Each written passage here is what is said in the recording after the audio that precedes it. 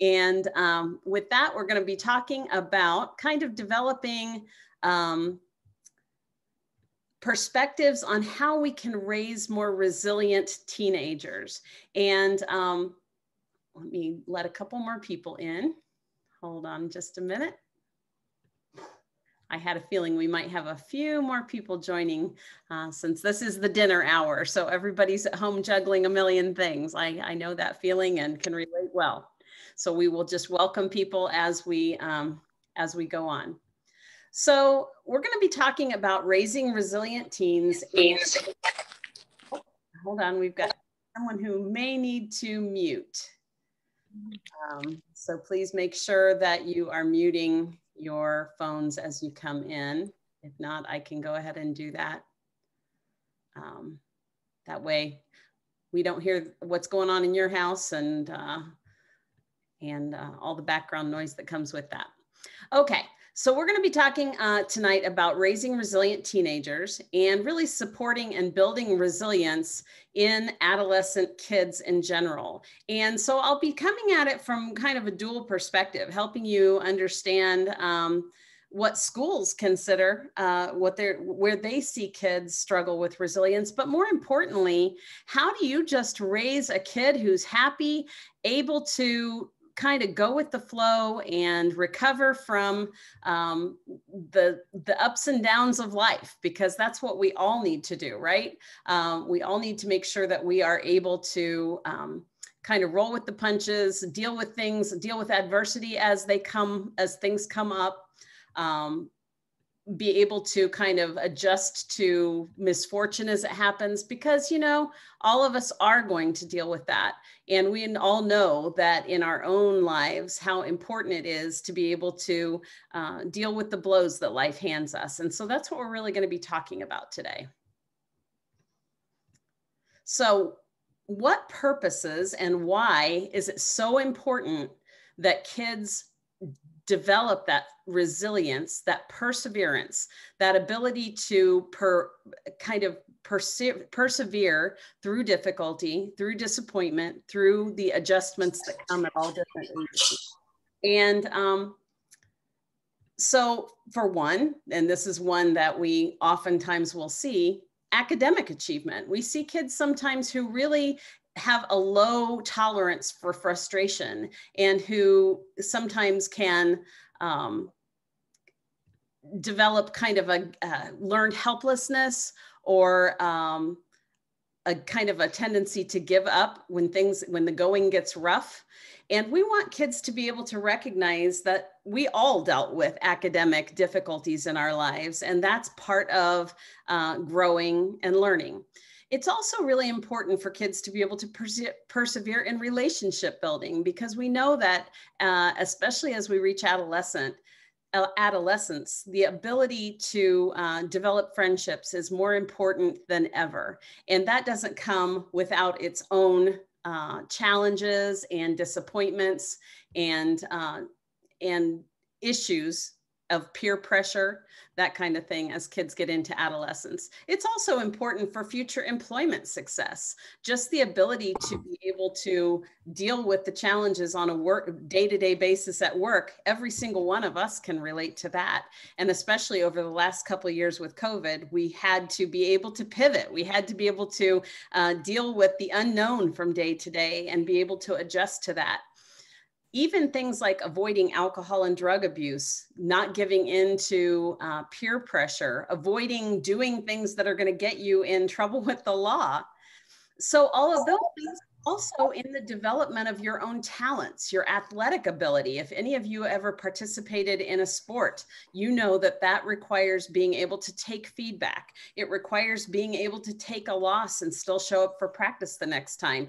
If were ever in the visual arts and had your painting or your drawing critiqued by a teacher or in a competition, that takes the ability to be resilient and persevere and take criticism and apply it to become better, to continue developing your talent, music, dance, theater. And certainly a lot of our kids had to respond to at some point in their life or will at some point in their life. And again, that is going to take resilience and perseverance to be able to handle that. I'm going to stop my screen sharing for just a moment and take this moment now that we have had the opportunity to kind of get introduced to just welcome everybody who has joined us and ask everybody to please make sure that you have muted your microphone. If you haven't, you might be being part of the presentation and not realize it. So I'm just going to ask you to check that to make sure you've muted. I will try to keep an eye on that as well to help you prevent you from becoming part of the presentation. And I'm so happy to see so many of us here. So with that, I'm going to go ahead and get started again. And we will just kind of jump back into the presentation now that we've kind of given an introduction to the topic of what do we mean when we say resilience and perseverance? Okay, so what are the traits of someone who is resilient and perseverant? So if your child's teacher or their coach or maybe a friend of the family has mentioned that they think that your child could become a little more resilient or needs to persevere more in the pursuit of a talent that they have or an academic that's challenging for them.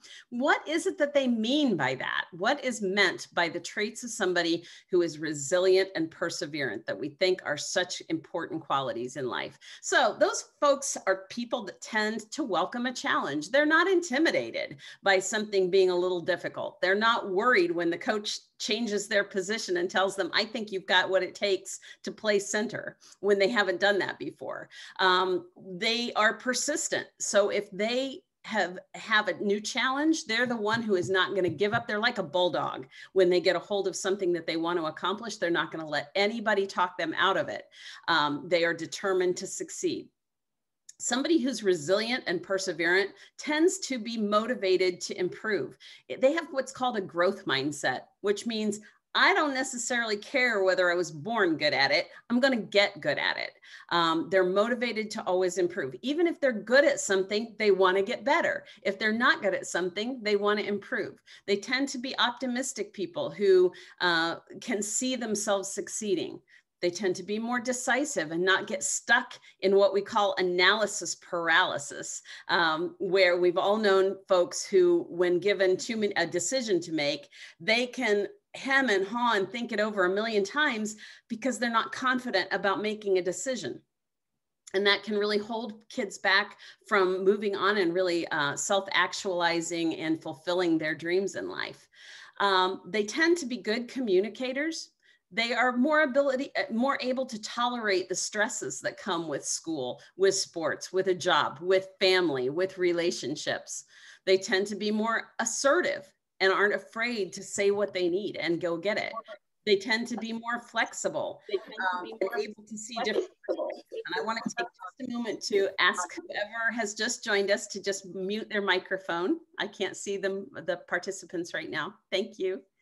And they're able to see different perspectives. So they're able to look at things from different viewpoints and able to tolerate that and able to like somebody, even if they don't agree with them, and able to accept a different idea or a different solution than maybe has occurred to them. And they tend to have kind of a fairly upbeat tempo of activity. They stay pretty busy and they're able to handle quite a few tasks at once. So we're all going, oh my gosh, well, we're describing Superwoman or Superman. And that's true. None of us are perseverant and resilient 100% of the time. We all have ups and downs in our ability to kind of roll with it and deal with the blows that come our way. But there are things that we can do as parents to really enhance our kids' ability to be able to develop those characteristics.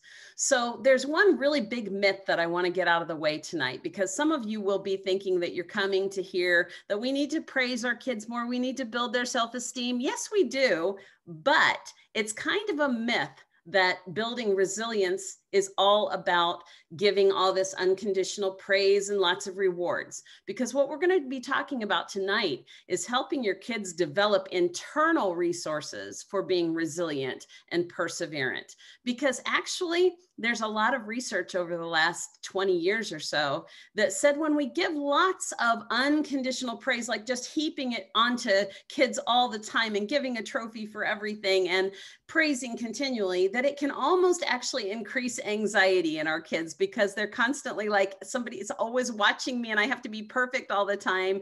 And if I'm not getting praise and admiration from somebody, am I doing something wrong? So we want to really enhance our kids' ability to feel that internal sense of resilience. And that's about building confidence and competence through a history of positive, successful experiences. So that's what really builds a resilient person, is having a long track record of knowing I can do this, I can handle it, that I can handle failure and get back on the horse again, that people notice when I do something well, when I work hard at it, and that I'm not afraid to ask for help if I need it, because I don't have to be perfect all the time. I have grown up with this concept of a growth mindset that I don't have to be perfect. Focusing on progress instead of perfection is really important. And having circles of supportive adults who you know you can go to with questions for support and acceptance, and who are going to be good models of right and wrong and resilience in the face of stress. So we're going to give you some practical suggestions for that through the 7 C's of resilience, which were developed by the American Academy of Pediatrics in 2006 and have since become kind of the standard for how a lot of psychologists and family counselors really help parents become better supporters of developing resilient, independent, confident, perseverant teenagers. And so those 7 C's are confidence, competence, connection, contribution, character, coping, and control.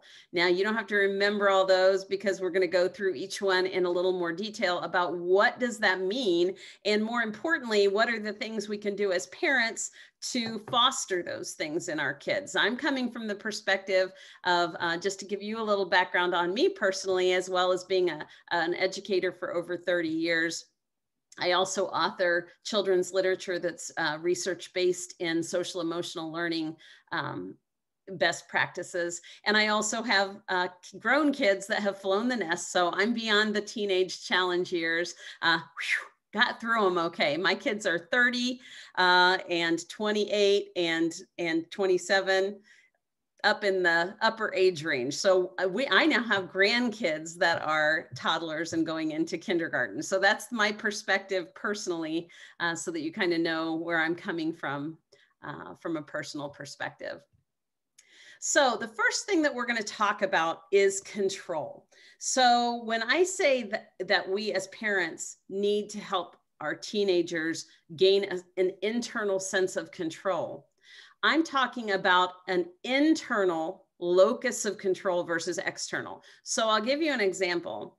A student once came to me with an F on their test, okay? And they wanted help because they were going to fail the class if they didn't retake the test. And so my question to them was, why do you think you failed the test?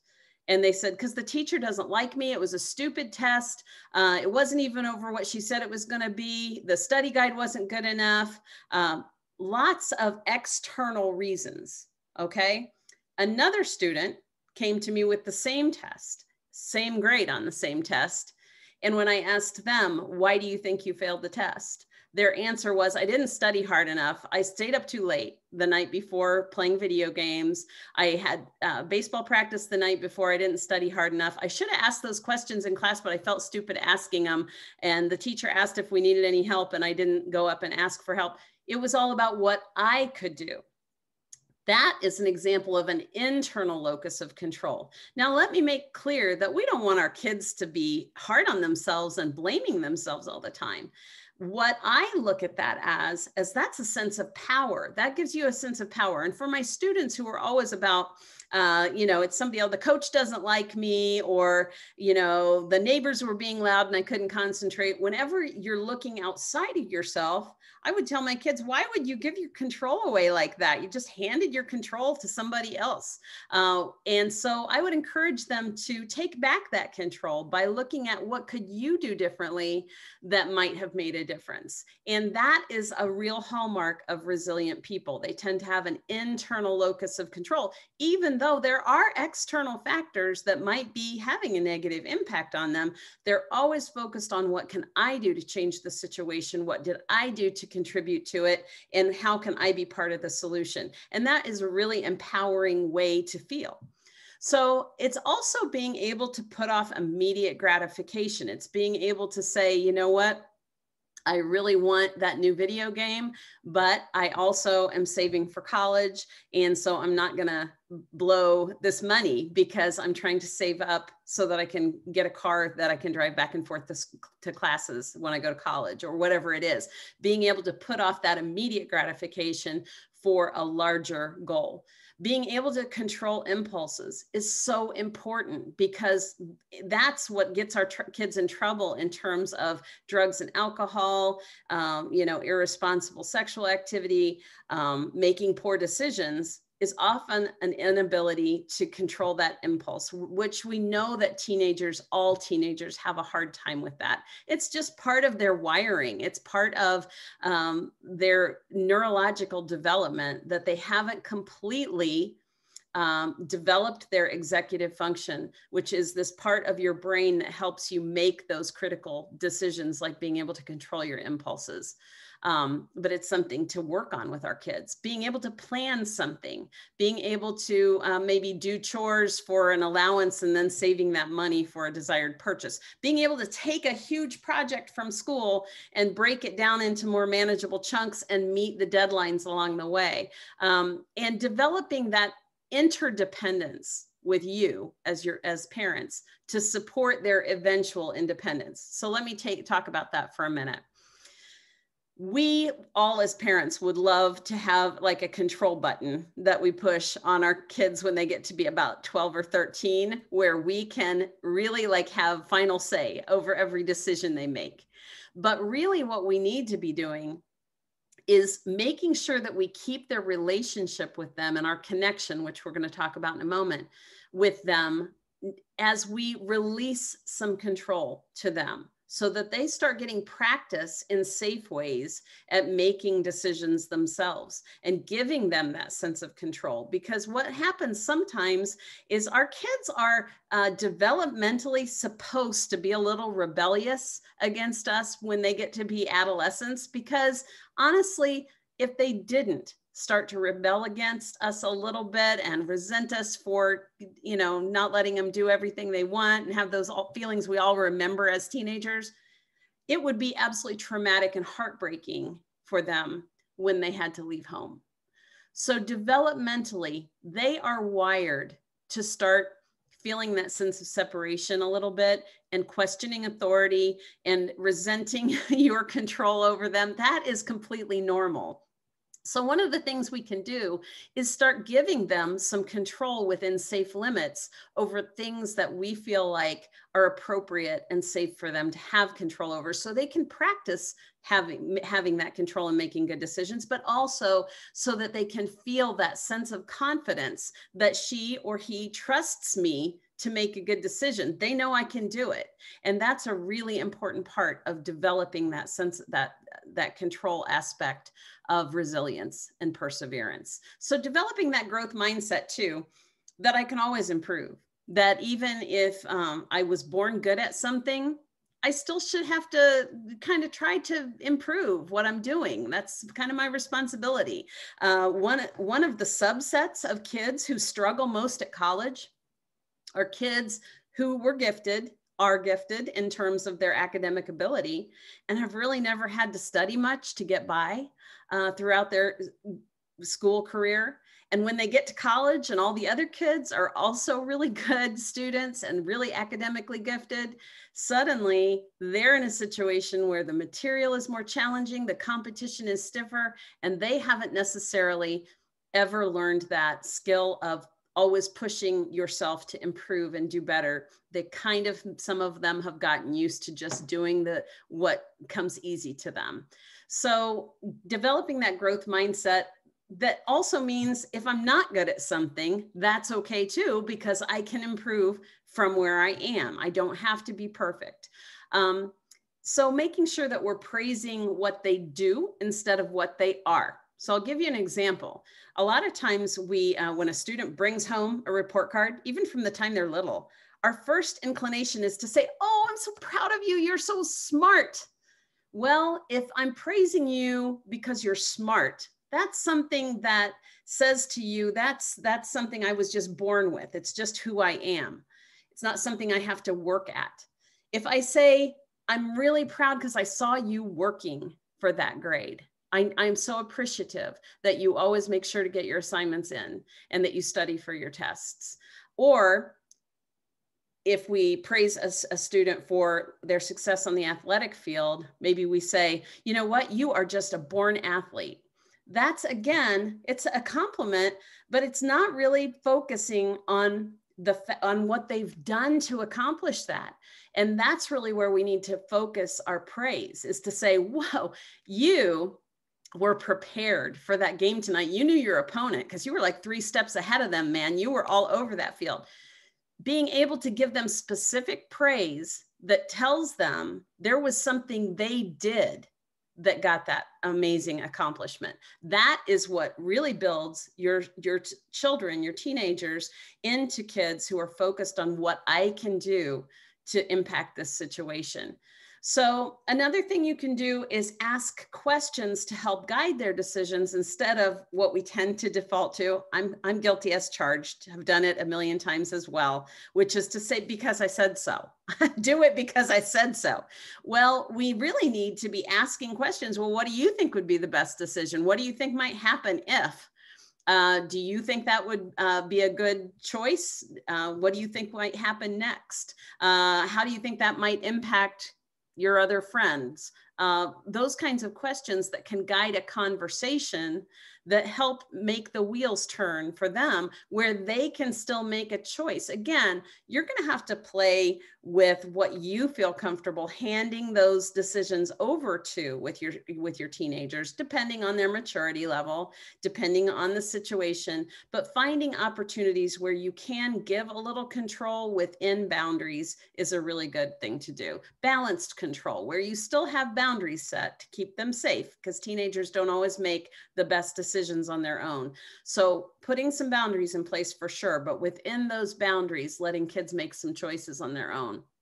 And support positive risk taking. You know, we've all been in the situation where our child wants to try out for something that we think, I'm not sure how that's going to go. I've never seen you really be the kind of kid that wants to get up on stage and act. But we have to be able to, this is an experimental time for our kids where they're trying new things and kind of trying different hats on and figuring out who they are. And that's great when they do that. And to be able to support them in trying something new. And that's what I mean by positive risk taking, not negative risk taking like trying drugs, but positive risk taking like trying out for something they never would have tried out for before. Risking failure and telling your kids that you admire them for that, and also helping them recover from it when they do, because failure is one of those things that we learn so much from.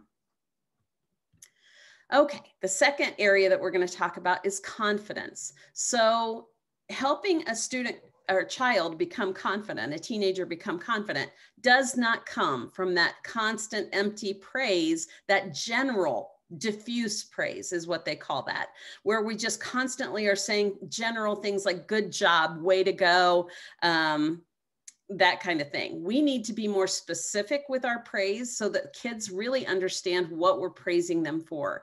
That we don't need to always be making the child the center of attention, because sometimes that actually can raise anxiety. So praising kids for things they can't control, like "you're so smart," or "you're so pretty," or "you're so talented," sometimes can actually make kids kind of go, "Yeah, I'm not really that pretty," and think that you're blowing smoke. And so it becomes kind of like it doesn't even mean anything to them. Or it can just feel like meaningless almost to them, like auditory wallpaper, if it's just happening all the time. Another mistake is focusing on perfection, because again, a lot of our kids in their teen years become very, there's something called the spotlight effect, that at a certain age during adolescence, kids start feeling like everybody is looking at me.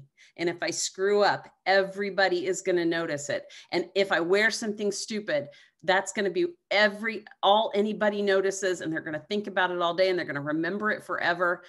They think that the spotlight is shining on them all the time. And that is not necessarily a positive feeling for a lot of kids. So some of the things that will build confidence, though, is catch your kids when they're being stars, when they're being good, when they do something great, make sure to mention it. But set the bar for them in the Goldilocks zone. So the Goldilocks zone means that it's just right for them, just the right amount of challenge. So asking them to do things that are going to stretch them a little bit and going to be challenging for them, but aren't so difficult that it's going to be frustrating for them. Give them clear boundaries so that they do know what the parameters are on what I can do and what I can't do. So when we're talking about giving them control over things, kids actually feel more confident about making choices when they know that there's boundaries around them, so they can't make too big a mistake.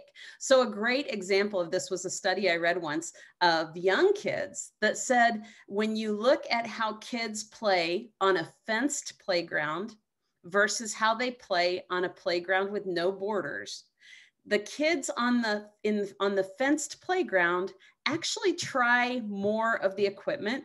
They do more things. They play in a larger area than the kids who have no boundary around them at all. Because the kids with no visual boundary at all are feeling like they have to set the boundary themselves on how far it is safe to go.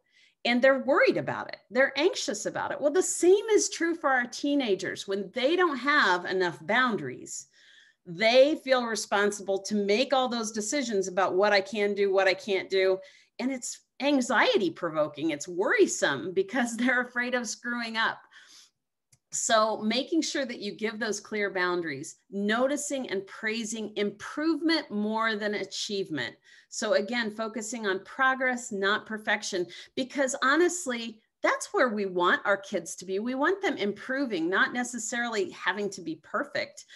Because again, there could be a student for whom school is not challenging at all, and they might be getting better grades than somebody who is really, really working hard and devoting a lot of time and effort in that same academic subject or in that same sport. And we want to make sure to praise our kids for their effort and their improvement.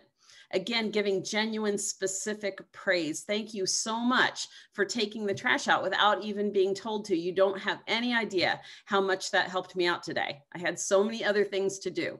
That's an example of genuine, specific praise where they can tell I made a difference, not just good job. Teaching our kids that it's okay not to be the best. That's hard in our competitive society where everything's about getting the best grade, the best scholarship, the best achievement on the field. But we really need to help our kids understand that that's not the be all and end all. Teaching that working hard is an asset. And praising or complimenting things that are inside that person's control. So rather than, wow, you're great, a great gymnast, say you really earned that ribbon. I know how hard you had to work at practice to nail that.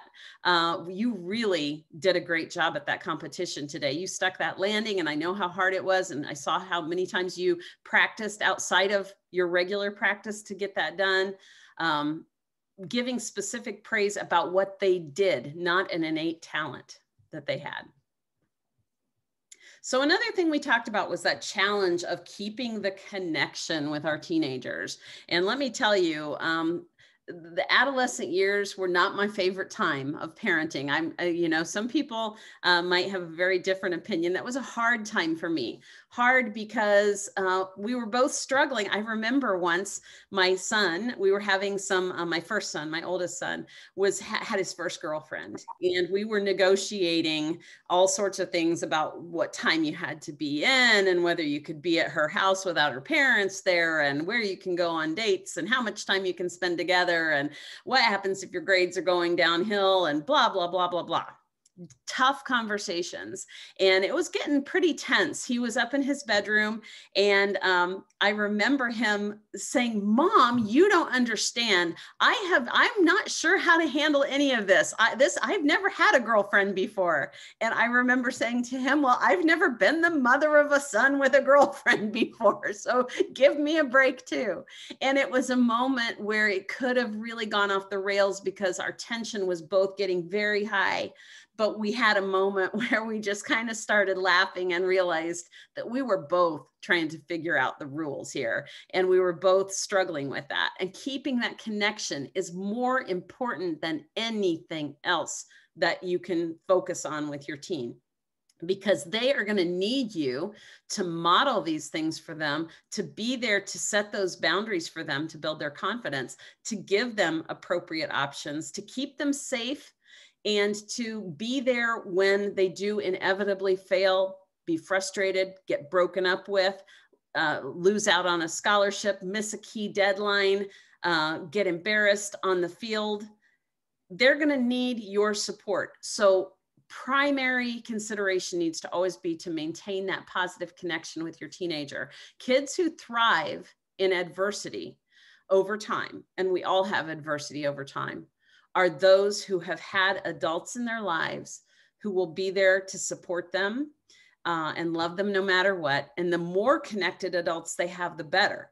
So those kids who have aunts and uncles and grandparents and coaches and neighbors who all are adults that have shown, I care about you, I see you, I notice the great things you're doing, that's every single one of them has an exponential positive effect on them.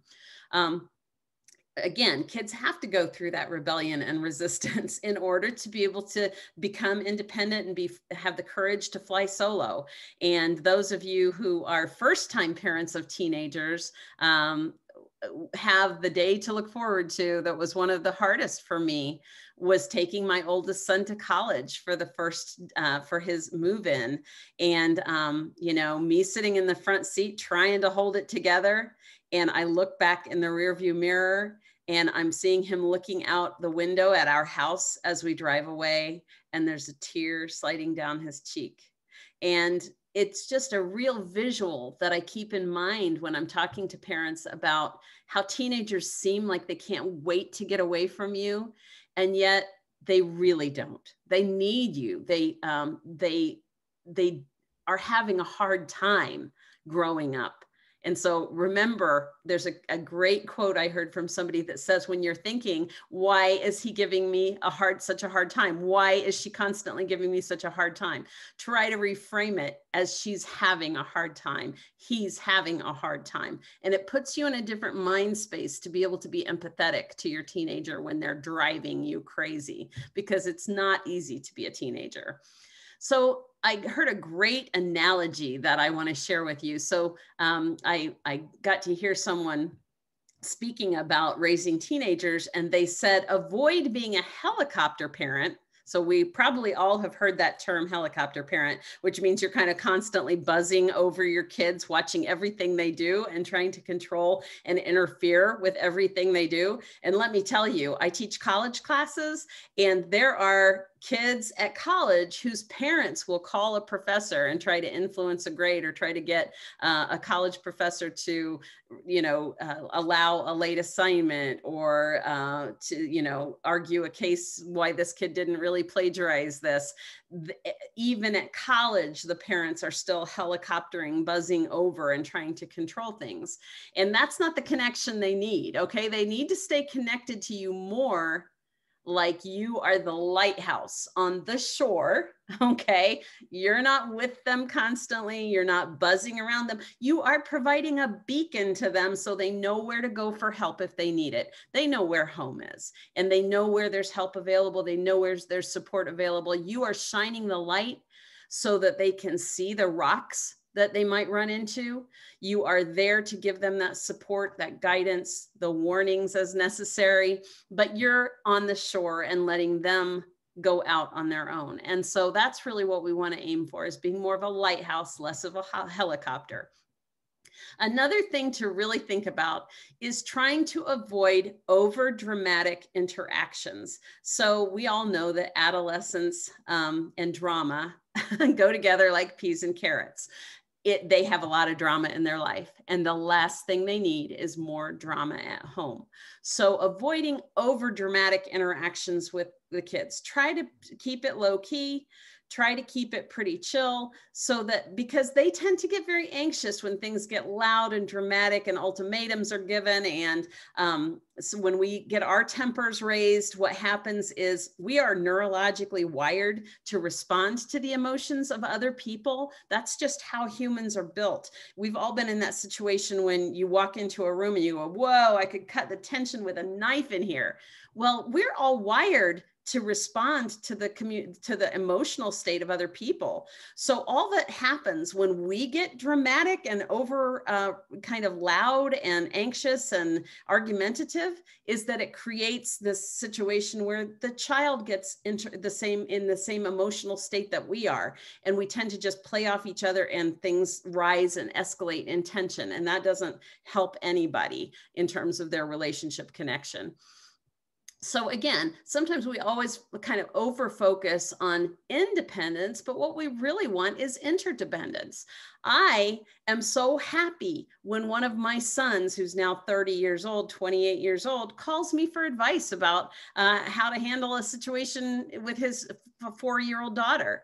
I'm thrilled as all get out and my husband is too, when one of our kids calls to say there's a hole around the exhaust fan where the dryer comes out and I'm not sure what to do. Who should I call?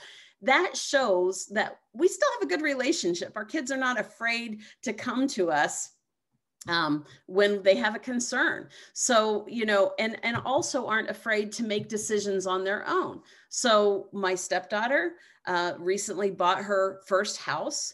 She did not want to hear one word of advice from any adult in the situation. It was really important for her to do that on her own. But at the same time, when she had to replace her old beater car and is looking for a used car to buy, she realized, whoa, I'm in over my head. I don't know what I'm looking for. And who does she call? She calls dad to help her look for a good used car and make sure that she doesn't buy a lemon. So that's what we want. We want to maintain that connection so that our kids always see that lighthouse on the shore and know how to get home, right? Another really important part, oh, hold on just a second. I'm not sure how I got my email up there. We don't need that. Let me try to reshare my screen. Hold on a second. Sorry about that. No, I'm still not getting it out of there. Okay, I'm gonna pause for just a moment and see what I need to do. Hold on a minute. This is where technology tends to be so much fun. All right, let's try this again.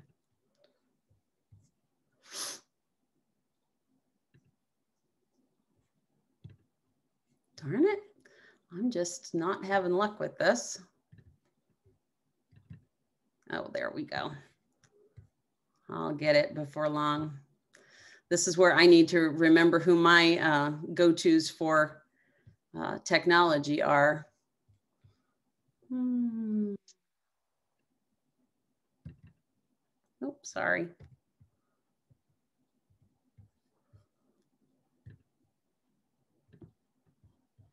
Move my bar and see if I can fix it.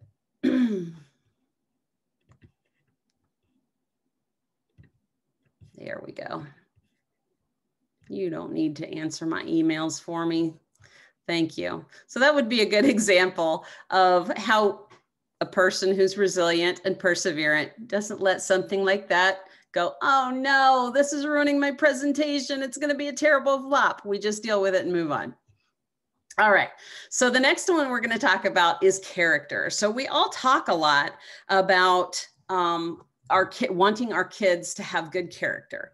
So what do we mean when we say good character? It's knowing what is right, what's wrong, and choosing the right thing. We want our kids to be able to control their impulses. We want them to be able to act in ways to keep themselves and other people safe. We want them to think about consequences and how the choices that they have might impact themselves or other people. We want them to be committed to doing well and doing good.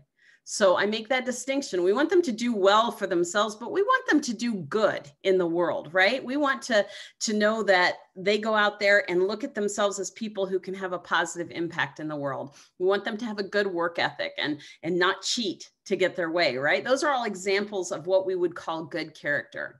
So how do we develop that in kids? If we could bottle it, we would make $1 million, right?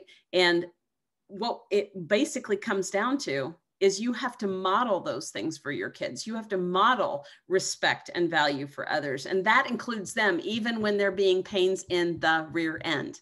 You have to be able to model respectful behavior to your teen in order for them to learn that even when I'm frustrated, even when I don't like what I'm hearing, I have to be respectful and value other people's input. Model listening to them respectfully and other people, so that they can see how you handle it when you are talking to someone that you don't necessarily agree with. Respect conversations that challenge your outlooks and perspectives, because that's one of the most important things kids are doing at this age, is they're questioning things. And that, while it can be maddening as a parent and feel disrespectful at times, like you just need to do what I'm telling you to do because you're the kid and I'm the parent. But them questioning things is one of the most important things that they do to build their persona, their personal character, and who they know themselves to be. And so we want to always make sure that we're respecting those perspectives, even if we don't give in. Okay. We need to model fairness and justice, model tolerance of differences. And part of character is contribution, is being a person who contributes. So there's a myth that I think we all tend to kind of buy into, that teenagers are very self-centered and focused on themselves and really don't care about anybody else. But that's not really true. Teenagers are really very idealistic people. That's kind of a hallmark of the age. They see issues sometimes that are wrong and often see better solutions to them than we do, because we're kind of stuck sometimes in our perceived notions about things. And kids sometimes ask really good questions and point out things and notice things that we wouldn't. So, the ultimate act of resilience is to be able to ask for help. But it's hard to ask for help if you're worried that you're going to be looked on as like pathetic or pitiful, or I'm always the one that needs help. So one of the best ways to develop confidence in asking for help is also to develop a sense of yourself as somebody who helps others, because then it's not feeling like I'm a pitiful, pathetic person, because I also help others as well. So it's really important to find opportunities and for your kids to contribute and give back to their community, to their church, to their home, to their neighborhood. People who don't feel ashamed to ask for help are those who feel they have contributed to others. So model contribution, show how you're involved in your community. Provide opportunities for kids to contribute at home or in the community, for instance, and give specific praise and appreciation for that. For instance, if you've got younger kids at home, there's nothing wrong with saying, I need you to help your brother with his homework tonight, or would you mind reading a bedtime story to your sister tonight? Or, there's a community project at church. Would you like to help out with it? Or, I was thinking maybe this Thanksgiving that we could spend a couple hours working at the food bank. Things that can get them involved and see that there are ways, such simple and so many ways that I can contribute, because that gives you that internal sense of confidence and competence that really builds that resilience. So competence is that feeling like I can handle anything that is given to me, but it's rooted in reality and experience. It's not just about cheerleading and you can do this and rah, rah, rah. It's about, I have had experiences where I know I can handle it. And so we have to always be providing our kids those opportunities to grow and to have the experiences of being successful, and also experiences of failure, and realizing that you're still loved, you're still admired. And in fact, I'm going to praise you more for having tried something difficult and failed at it and being willing to try it again. I'm going to give you as much praise for that as if you had won the game or won the match or won the blue ribbon or gotten the A. I'm going to give you as much praise for your effort and your hard work and your willingness to take those positive risks as if you had achieved. Build on those skills that they naturally possess. This doesn't mean you can't ever compliment somebody for having a natural talent for something, but you really want more of your praise to be on what they do with it and to improve it. Developing their areas of weakness. So if there's things that they're not as good at, giving them the opportunity to practice, and again, giving them praise for being able to work on it, even if it's hard for them. Something we really need to work on in order to keep that connection that we were talking about. So they're always wanting to look for where's the lighthouse. I'm making sure I stay connected to that. Is that we don't want to tear them down by overcorrecting or overprotecting or demeaning them or over dramatizing. We want to be that steady in the boat person. Ask them questions, ask them how they feel about things, keep those channels of communication open, have proactive conversations about what would you do if you were at a party and somebody started, offering you drugs and you didn't want to do it. How would you handle that? What would you think is the right way to handle it?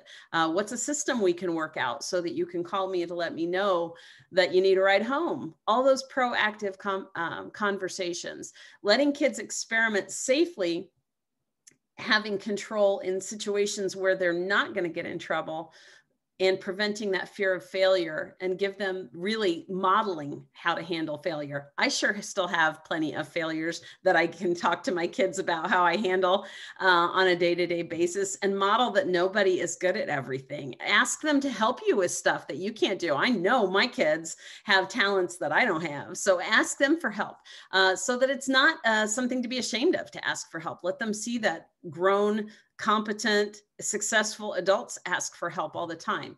Try not to compare one child to another in a negative way. Celebrate that unevenness, that I'm not good at the same things that you're good at, and that I'm not good at everything. Some things I'm really good at, some things I'm terrible at. That's what makes me me. So some of the things you can really help them develop competence in. And in another session this year, we're going to be talking about executive function, which is all those skills that help you have organization and good communication and good impulse control. We also want our kids to be good self-advocates, to ask for what they need, good peer negotiation skills that allow them to kind of get out of a peer pressure situation in a way that keeps them friends with the people that they want to be friends with, but helps them get out of it. They need to have good coping skills. So that's not ignoring stresses. It's having effective tools for dealing with stress, being able to take on things emotionally and practically, and knowing how and when to escape and remove yourself from stress. A lot of adults are still working on that, right? But have proactive conversations about and support their stress relief activities. If there are things that they do that help them relieve stress, maybe it's a membership at the Y. If you can swing it, if that's stress relieving for them, awesome. If they like to go in their room and put on their headphones and listen to music for an hour after school, if that's stress relieving for them, maybe that's something you need to support.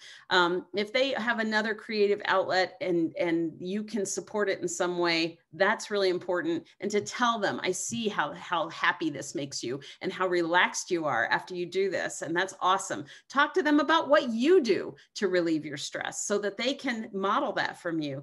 And, last but not least in this area, helping kids just build bodies that can handle stress. That means getting enough sleep and eating well and getting some exercise and taking some chill time and not being overscheduled.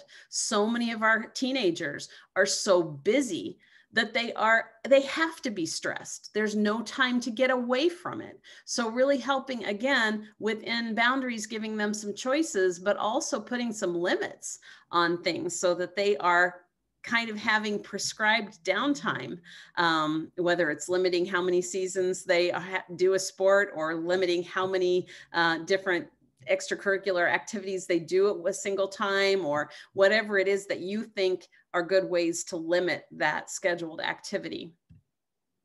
And just showcasing their strengths, making sure that, you know, you are showcasing their accomplishments, that you're supporting them by showing up for those important games and focusing on their improvements as well as their achievements, asking them to teach or help a sibling with a hobby or with a skill or with homework, finding clubs and activities that involve those strengths and interests and showcase them.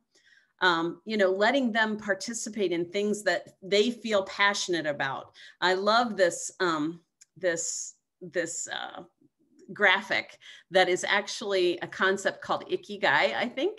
And it's about finding the intersection of what you love, what the world needs, what you can get paid to do someday, and what you're really good at. And that really gives you passion and mission and vocation and even a possible profession. So helping kids find the activities that are the intersection of things they love, things they're great at, things the world needs, things that could possibly be careers. Those are great things to focus on with your teen to help them explore. So, you know, again, avenues for establishing that sense of purpose is getting them involved in those service projects, encouraging their own research into things that they have questions about, modeling your own involvement in hobbies and pursuits beyond just the regular day, things that you're just doing because you love doing it. Let them see that you embrace those things in life too, so that they are people that grow up to see themselves as, oh yeah, adults have fun too. Adults take guitar lessons. Adults go participate in a, you know, intramural softball league at their work or their church. Keep that positive relationship more than anything else. That's something that you really need to make sure that is your number one priority, so that as your kids do grow up and start preparing to leave the nest, that they're seeing you as that lighthouse on the shore, not the helicopter over them, but the lighthouse. And with that, I'm going to pop over to the chat and see if we have any questions or any comments that people would like to pop in. Oh, okay. That was just somebody helping me out with my presentation in the midst of my technology and issue. And thank you, Lindsay, for trying to help me through that. Do we have any questions at all, or are there any comments that people would like to make? I hope we had such a nice turnout, and I'm so glad that you all showed up tonight. And we will have several other sessions this year on different topics, and I'm hoping to see a lot of repeat participants. Any questions at all? Okay, well, thank you very much. And if you have any questions at all that you'd like to follow up with me about, you can always find me at my website, which is www.combseducationalconsulting.com. And you can contact me through that website. And again, I believe that I am recording the session, so I will be sending that to Bobby. So if you know parents who were not able to participate live with us tonight, but might be interested in the topic, I'm sure there will be a way for you to, for them to view that. Thank you very much. I appreciate it. Have a great night.